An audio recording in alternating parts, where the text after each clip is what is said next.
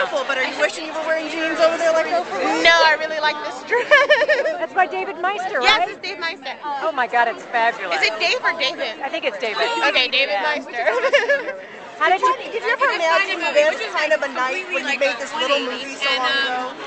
No, I'm such a weirdo. I like to live in the very second, and so I would be too afraid to imagine a night like this. Gabby, I'm sorry if somebody just asked you this, but how does it feel to have your first film ever endorsed by Oprah? It's amazing. It just means that the whole world will listen, and it's something I'm so proud of the film.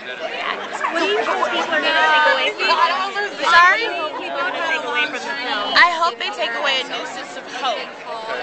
And what's harder, being in this very emotional film or walking the red carpet?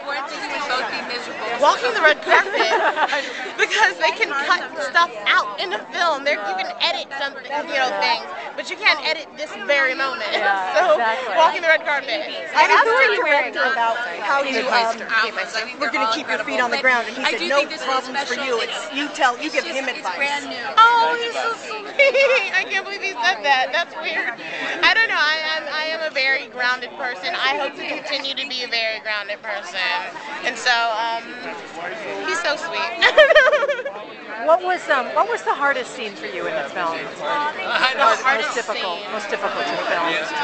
I think the last one, because I knew it was the last one. And how was it seeing Mariah Carey, who's always so glammed up, kind of stripped down and de-glamorized? It's like looking at Mariah. I mean, she's still a girl underneath the persona of Mariah. Yeah. And do you have any ideas for Oscar dresses? Oh no, I didn't get nominated. Well, maybe.